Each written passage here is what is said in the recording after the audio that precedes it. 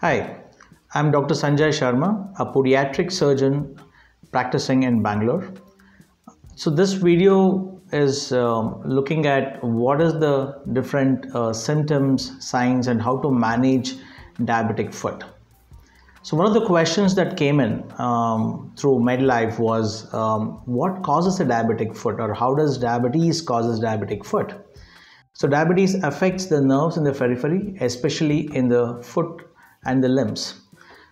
So there are three kinds of nerves that we can see. So there are autonomous nerves, there are sensory nerves, and there are motor nerves. As the name itself depicts, autonomous nerves are something which controls anything that is happening automatic in the body. It could be blood circulation, it could be sweating, it could be just closing and opening of your eyelids, your digestion, all of them where you do not control it. It happens automatically, is managed by the autonomous nerves. The sensory nerves, again as the name depicts, it controls all the sensations. It could be your touch, your pressure, your hot or cold. All of these sensations are controlled by the sensory nerves. And the last one is the motor nerves, which is all your movement. Like I'm moving my hands now, this is controlled by the motor nerves. You're moving your legs, you're walking, all those things are voluntary and they're controlled by the motor nerves. In diabetes, all these three nerves are affected and thus causing a condition called diabetic peripheral neuropathy, which is one of the things which in the phyllothera of conditions that happens in a diabetic foot. The second condition that we could see in a diabetic foot is peripheral vascular disease. As the nerves are affected, similarly the vasculature or the blood circulation in the foot is also affected. And this causes various skin changes that we see in the body, or especially see in the legs. This causes poor circulation, blisters, it doesn't heal. Even a small cuts, minor bruises, blisters, injuries do not heal. The third condition that we could see in the diabetic foot is the changes in your gait, the changes in the shape of the foot. So when you're walking, there might be a change. The way you walk, you might start walking slower. There might be changes in the foot shape.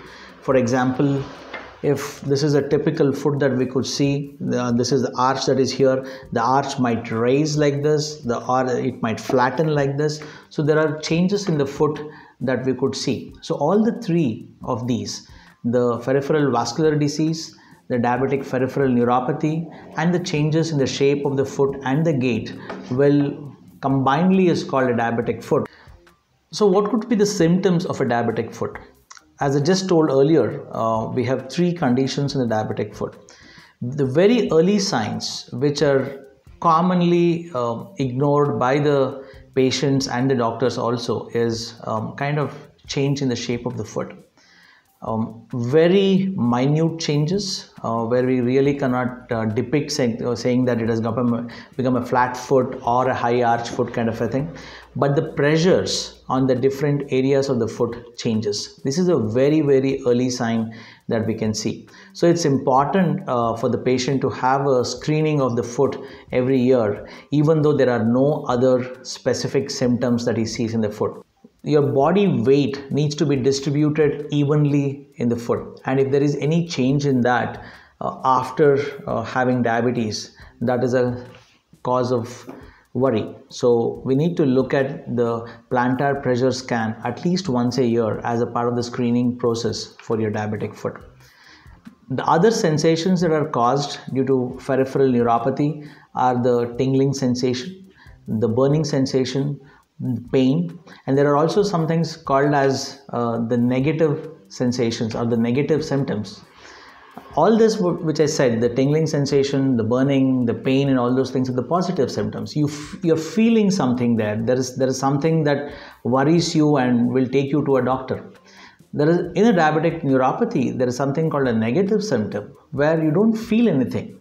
So that is also cause of a concern, because you don't feel anything, you don't go to a doctor saying that there is some issue with the foot. So that's something that we need to be looking out for, that if you're having a small scratch, or you're having a small blister or some injury, like you touch the door or the wall with your foot, and if you don't feel anything there, then also you need to meet the doctor immediately. So that's about the neuropathic symptoms. I talked about the peripheral vascular disease, and those are also have early symptoms. Typically hair fall in and around the leg, just above the foot, above the ankle. If there are hairs, there will be hair fall there. The skin would be pretty shiny, even though if you haven't put any moisturizer or anything, just above the ankle, in between the knee and the ankle, the skin would be pretty shiny. So these are the early signs for a peripheral vascular disease. And the last one, as we discussed, was the gait changes or the shape changes. I told you already about the shape change, where the plantar pressure scan would be necessary. There are big gait changes. Your walking might slow down, or your step length could be lesser, or it could get longer. There are those minute changes that you can observe, or anybody in your family member can observe, and saying that, "Array, these days you're walking fast," or "these days you're walking slower." So these are the early signs that we could see in a diabetic foot conditions. Beyond this, when the patient have ignored these early signs, we can get to a little bit advanced signs, where it is obvious for the patient and obvious for the doctor to look at, oh, there is a problem with the feet. So these are the signs, like there is something walking over your foot even though nothing is there, like an ant walking, crawling on the foot. Excruciating pain, especially in the night, which doesn't allow you to sleep. Burning sensation in the foot, which again doesn't allow you to sleep. And there could be small blisters, corns, calluses. Like all through your life, you might not have a single callus or a corn, but suddenly you start feeling that there are corns and calluses in the foot. There are blisters in the foot which are non-healing, or it takes a longer time to heal. So these are the signs that you could see at a later stage. In terms of the peripheral vascular disease, you could see changes like the discoloration of the skin. There could be small bluish spots or reddish spots over the foot, which are the later signs or the advanced signs of the peripheral vascular disease. And if you look at the last one, the gait changes, there will be significant postural change or a gait change, where your footwears start to wear out on a single side, or you would start feeling the pain of it. You would start have a limping gait.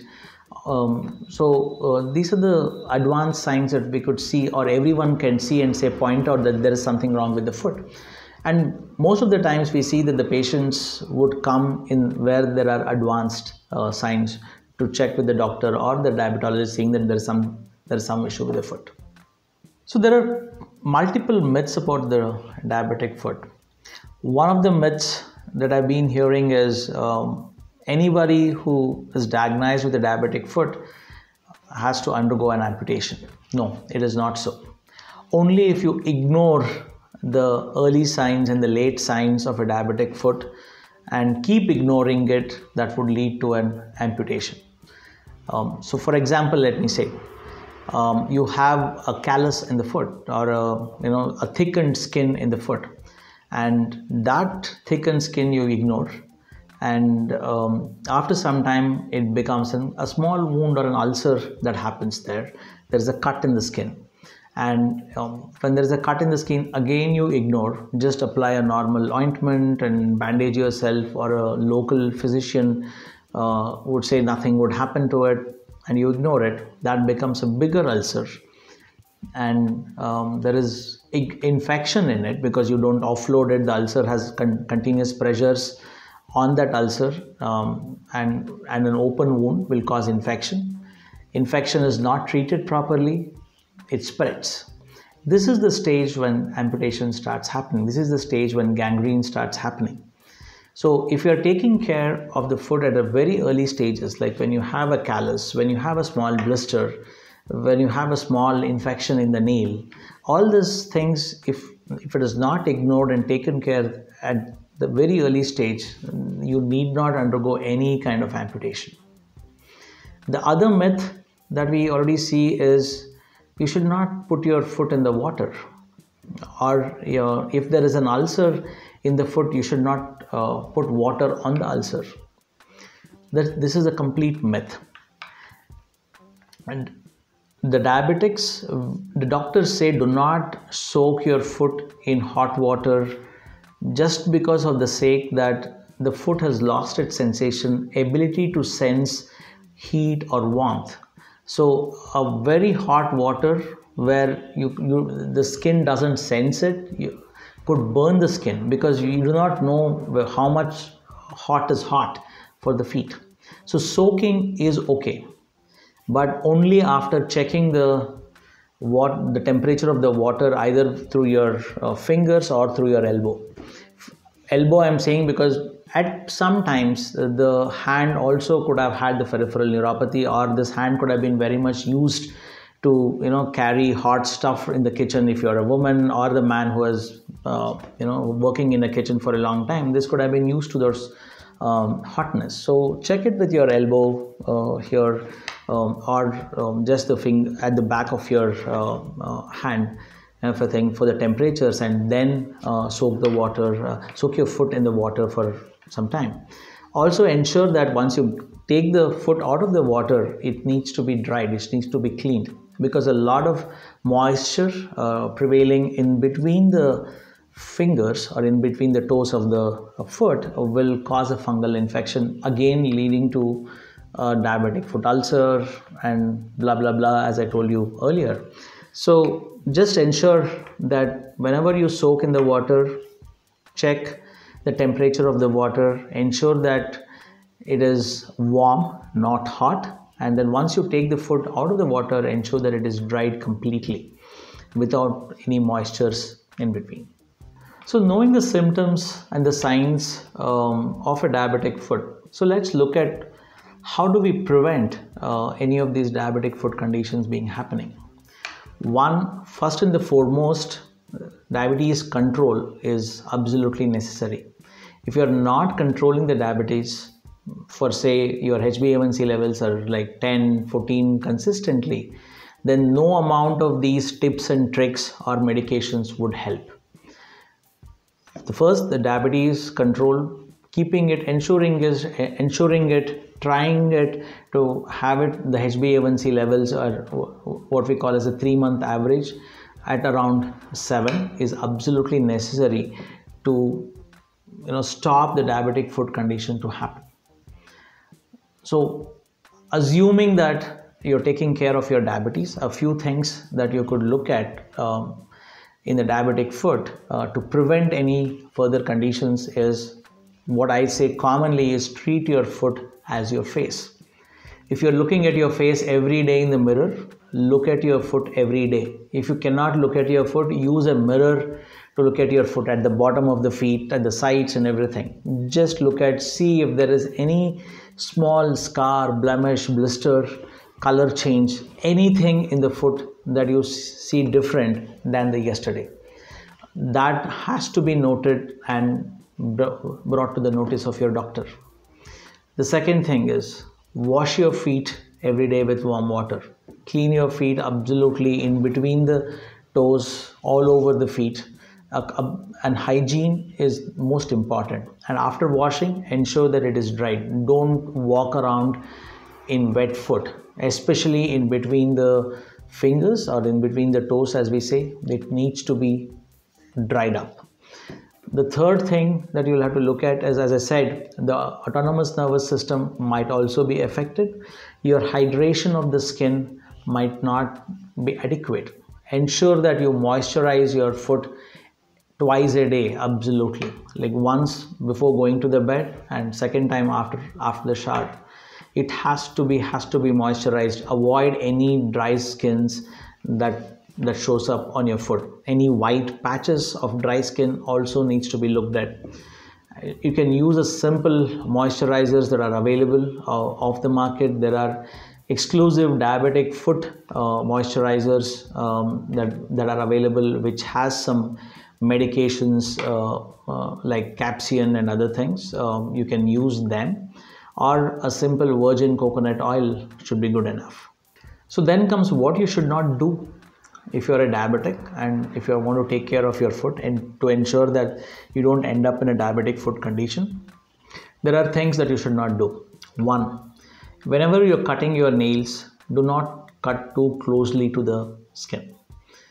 So we need to ensure that the nails are cut square and at the level of the skin, not below the level of the skin, and don't cut in the corners too close to the skin. These could affect the formation of the nails, ending up in a nail injury or an ingrown toenail, further leading to the cascading effect of ulcer, infection, amputation, etc. So just ensure that you don't cut the nail very close to the skin. If you're a person who is going for pedicure regularly, ask your pedicurist not to do your cuticles. We are not sure how hygienic are they, and also they are not trained if something happens. So the cuticle removal has to be avoided when you're doing your pedicure, and also ask your pedicurist not to cut the nails too closely to the skin, and maintain hygiene. All the instruments that they use needs to be sterilized, needs to be clean, not reused from one person to other person, and the pedicurist herself need to do the pedicure with the glove on. One more thing that people tend to ignore is once they grow old, the nails get thickened, and they think that this is probably an old age condition, and why should I take care of the nail now, let it be, kind of a thing. But that's a huge cause of concern. Any thickening in the nails needs to be addressed immediately. It could be a fungal infection. Any discoloration in the nails should be addressed. And also the shape changes in the foot, one of the toes like this coming over this, or these shape changes going away from each other, is usually ignored in terms of it could be an old age phenomena or who looks at the foot. But that is not just the look of the foot, but that is a symptom of a diabetic foot condition. So any changes in the shape that you see, the bone moving away, the changes in the nail, discoloration of the nail, needs to be looked at immediately. A few things that you can look at on a daily routine is increase your intake of capsicum or green chilies. This should really help in regenerating the degenerated nerves. And also a continuous use of the omega-3 fatty acids, either in terms of flax seeds or the capsules that are available off the shelf in the market, should be good enough to prevent these diabetic foot conditions. Right knowledge is right health. Hope you like this video. Subscribe to our channel for more such videos.